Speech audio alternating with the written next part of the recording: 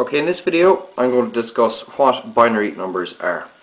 It's something that I would have done, and initially when I was using it, I didn't know what they were, I didn't understand them, and I didn't really see the point of it. Like, for example, if you watch the film The Matrix, everything you'll see these ones and zeros all over the place, and supposedly these series of ones and zeros can make up the entire matrix.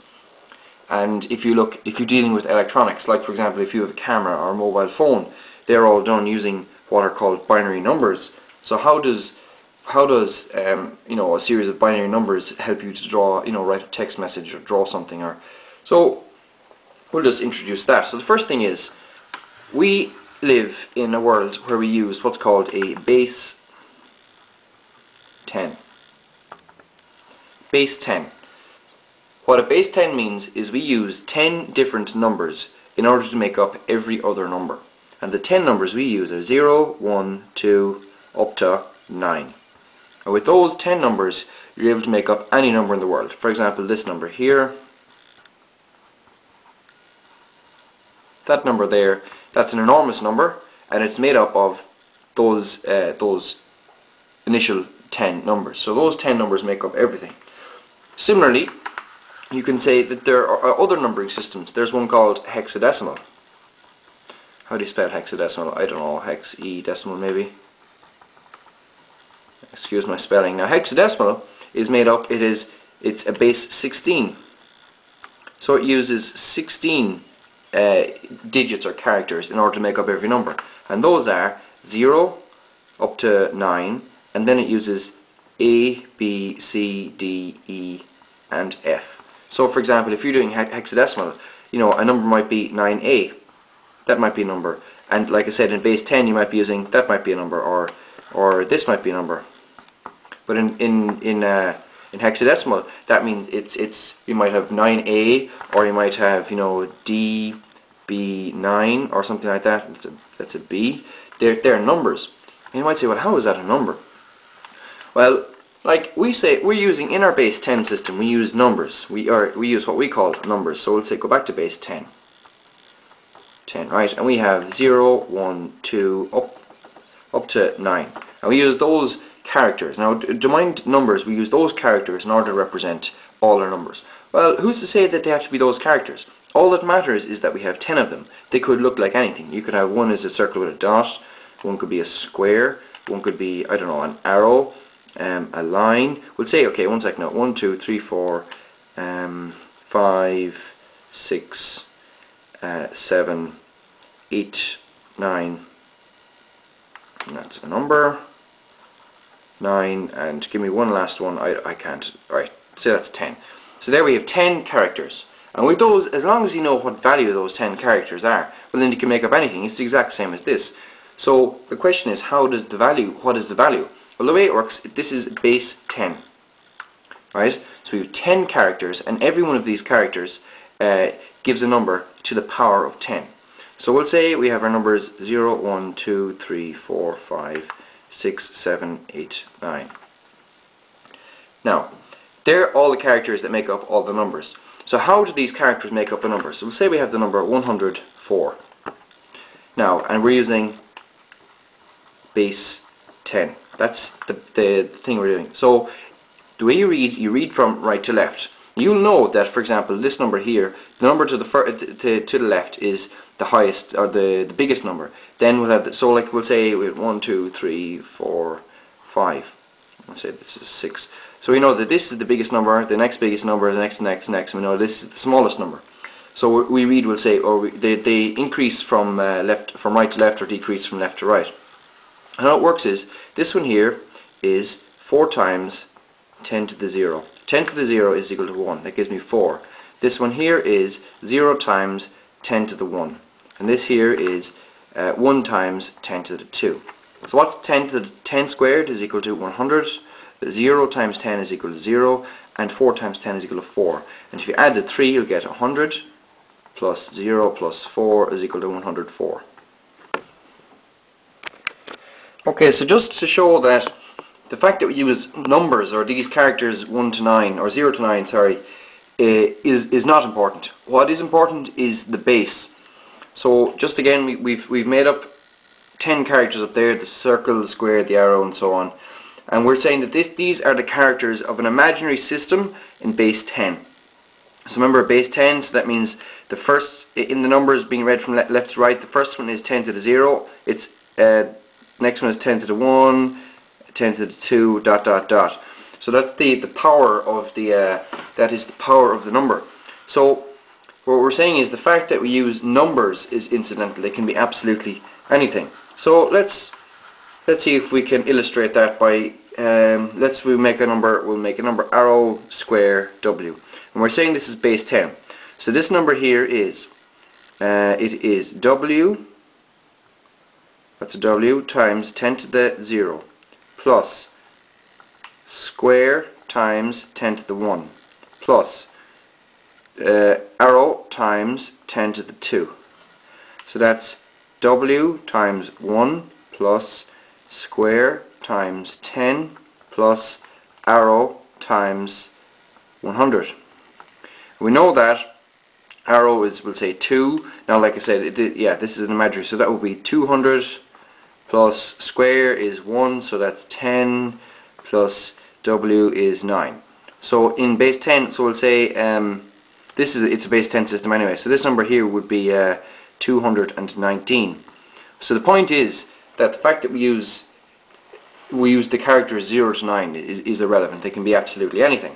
So let's illustrate that further. There is another numbering system which is used, people actually use this one. It's called hexadecimal. And hexadecimal works because it is a base 16 system. What does that mean? It means as you're reading from left to right a number, the first one is something times 16 to the 0 plus something times 16 to the 1 plus something times 16 to the 2 dot dot dot up to 16 to the 16. And the characters, so this means they need to have 16 characters, and the characters that they use are 0, 1, 2, 3 up to 9, and then they use A, B, C, D, E, F. So this is the character of least value, this is the character of F is the character of maximum value. Now why do they use the characters A to F? Why not use 10, 11, 12? I think the reason to do that is because these have two characters and you want these numbers to be written in one character. So they could be anything. You could instead have said 0 to 9 and then square, circle, arrow. You could have done that too. But they didn't, because we use letters anyway in life, so we'll be familiar with those. Remember of course that your alphabet, the alphabet is, it will be similar to a base, is it 26? Yeah, so like there are 26 characters make up all the words in the alphabet. So anyway, that's what the hex looks like, and just to show the hex is equivalent to base 10, so we'll say the number F to A, so that's A times 16 to the 0 plus 2 times 16 to the 1 plus F times 16 to the, what's that, 1, 2, 0, 1, 2. And is that 256? Just let me check that out there. 16 squared. Yeah, 256. So we have 250. So we've F times 256 plus 2 times 16 plus A times 1. And F is equal to 16. So 16 times 256 plus 32 plus A times 1. A is equivalent to 10. So that's 10. So that number would be 16 multiplied by 256 plus 32 plus 10. That number is equivalent, so F to A in base 16, you write base in the subscript, is equivalent to 4138 in base 10. So I suppose an advantage in this as well is, by the way, this takes 3 characters to write the same number in base 10 in 4 characters. And you can imagine, of course, that if you used maybe a base 100 system, that you'd be able to write it a lot quicker. But anyway, so that's just to show you that yes, we humans in general operate in different bases. So we have our hex system, and well, the purpose of this video really is to talk about binary. And I wanted to be able to introduce all these other things before I introduce binary. So binary means 2, so this is a base 2 system. It means 2 characters will make all the other characters, and the 2 characters we use are 1 and 0. So these two characters make up every other number. Similarly, the way 0 to 9 made up all the other numbers in base 10, and 0 to 9 and 8 to F made up all the other numbers in base 16. So look, like I said, this should be no different. This operates the same way. So if you have a number, and these are the characters of the number, so this one would be whatever, something times 2 to the 0, something times 2 to the 1, something times 2 to the 2, plus something times 2 to the 3, like that, and dot dot dot up to whatever it is. So say for example we had a number, and we'll say the number is 1101. So that is 1 times 2 to the 0 plus 0 times 2 to the 1 plus 1 times 2 to the 2 plus 1 times 2 to the 0, 1, 2, 3. 2 2s are 4, 2 4s are 8, 2 8 16. So this is 1 times 16 plus 1 times 4 plus 0 plus 1. So that's 16 plus 4 plus 0 plus 1, so that's 15 onto 16, giving us 31. So 31 in base 10 is equivalent to 1101 in base 2.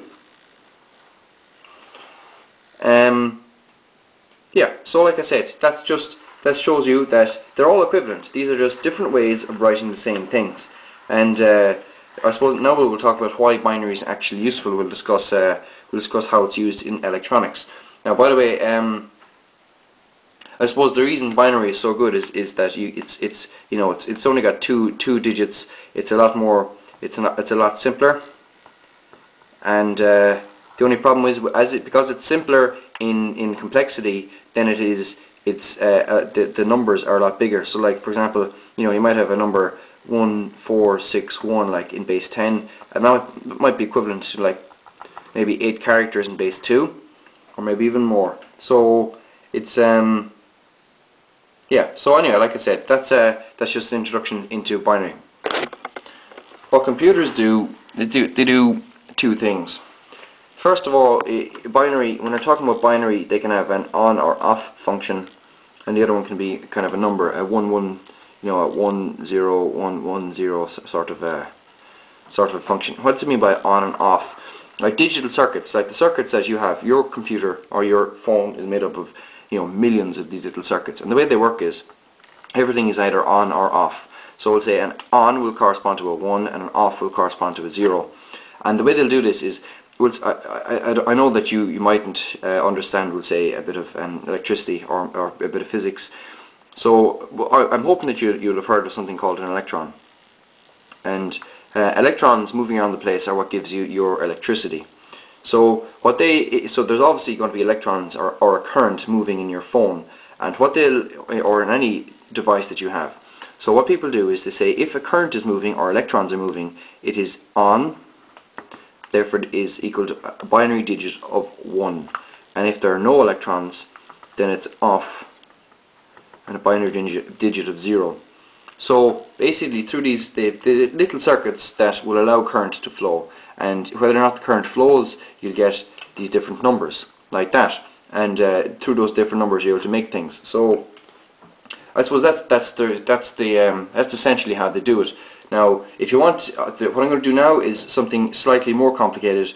Obviously, if you don't want to read that or watch that, that's fine. But I'm going to try and make up an example as to where you get a 1 and a 0.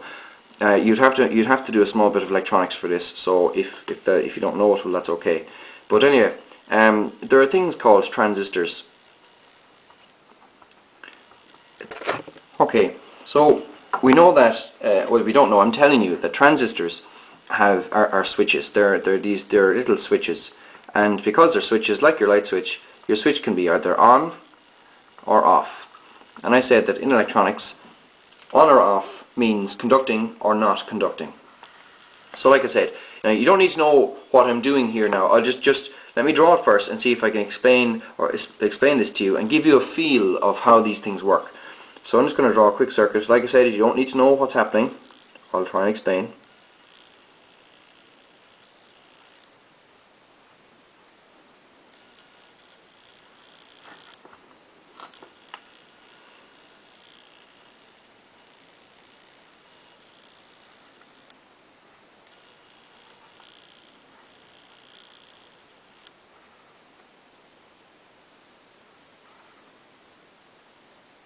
Okay, so this is a circuit. This is a very, very, very basic circuit.